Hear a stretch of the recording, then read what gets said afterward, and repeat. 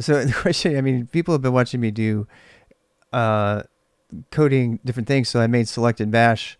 You can go looking at Artifacts slash Artifacts Rob slash choose, and you can see my version of select. No, I'm not going to redo all of the utilities in Go, but I tell you what, I do need a lot of them because I, just like Alpine or BusyBox, I want to have a monolith binary that I can ship around anywhere that has all the stuff I need in it. And that, I mean, that means like things like cat and tr and find and replace and stuff like that.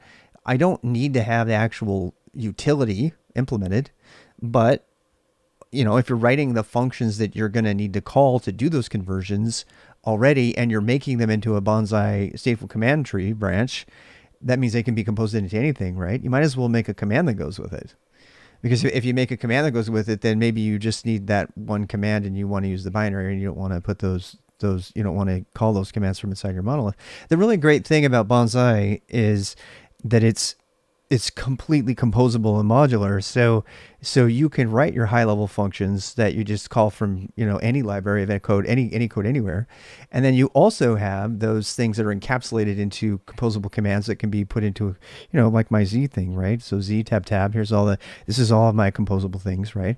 So like, for example, Unique, right? Unique has got some stuff in here that is almost like, like a date command, isodate, for example, that prints that I could do that with the date command, right? And I could implement the entire date command if I wanted to and encapsulate that command into any Bonsai command branch. And that, so the appeal, I mean, over time, it's very possible that many of the things that have already been created to run as standalone applications or binaries with really obnoxious options that have lots of dashes in them and stuff like that, that I will eventually have some form of them, a simplified form, of course, that can be composed again into a Bonsai command branch like my Z, so that I can use it wherever, and I can take it wherever with me.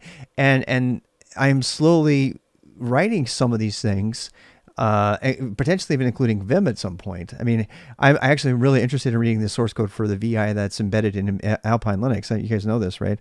But Alpine Linux comes with VI because it's using BusyBox. It comes with a really minimal version of VI that runs inside of a 1.5 megabyte binary along with a bunch of other tools. And that's the approach that Bonsai takes with Go.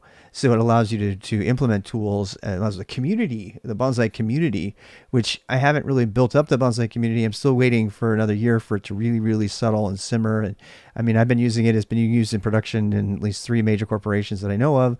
And people are starting to use it all over the place. But I still, because it's going to be such a huge standard, I before I presented it like GoCon or something like that, GopherCon, I really wanted to get good, implement Ed first. It must be fun. Absolutely. In fact, if somebody wanted to implement Ed as a Bonsai branch, I would be willing to pay you money for that. And I don't have a lot of extra money, but there's some tools that I'm going to put bounties on, and I haven't done it yet. But there are some core utilities, like for example the date utility, right? Or Vim actually.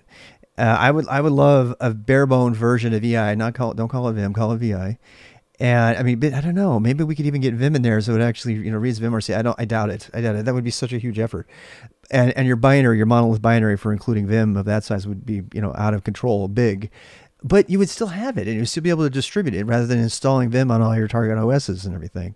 I mean, one of the really great things about putting this all into a monolith like this is you can make a pod in Kubernetes or a container or something and just put the one binary in there. And just like this BusyBox and Alpine do, if I can build an entire Linux distribution, Bonsai Linux, that is built around all of the tooling that I prefer in my own little monolith, right? So my particular choices on that. And I mean, I'm totally fine using Alpine or BusyBox, but there are some things that I still want to make that don't exist in Alpine and BusyBox, and the choices would be, ship a shell script with it, with Bonsai or Alpine or something, or put it into a monolith binary, which is what I'm doing. Because the long-term benefit of having a monolith that has all of my utilities in it is far outweighs the hassle of maintaining 300 individual, very few line scripts that I run in my dot files.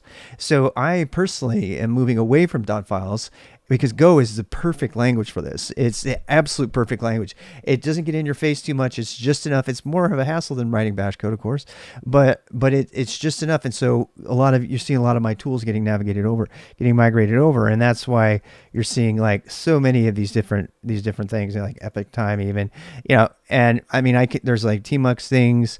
At some point, I mean, I wouldn't mind seeing a lot of these internal things ported over, because then I could basically ship an entire Linux distribution with all the tools that I want. Not the Linux distro, but all of the tooling for a Linux distro. I mean, it's conceivable. It's conceivable. BusyBox and Alpine do this. It's conceivable that we could arrive at a point in the next 5 years or so where I can make a BusyBox binary. I'm sorry, a Bonsai binary that the only thing you would have to put in it is a kernel. You put a Linux kernel, and then you put that. And all of the tooling, including init1, could be run from a single binary, or at least all of the tooling. Maybe we leave the systemd on there because you can't really get rid of that, right? But maybe the shell itself is a very minimal shell. We're not talking about bash or anything. Although we could ship with bash, right? You could ship with any kind of minimal shell. But BusyBox doesn't. The shell from BusyBox is BusyBox. It's actually inside of the binary. So you could go ahead and put that in there and go with it. So that's the answer to that video.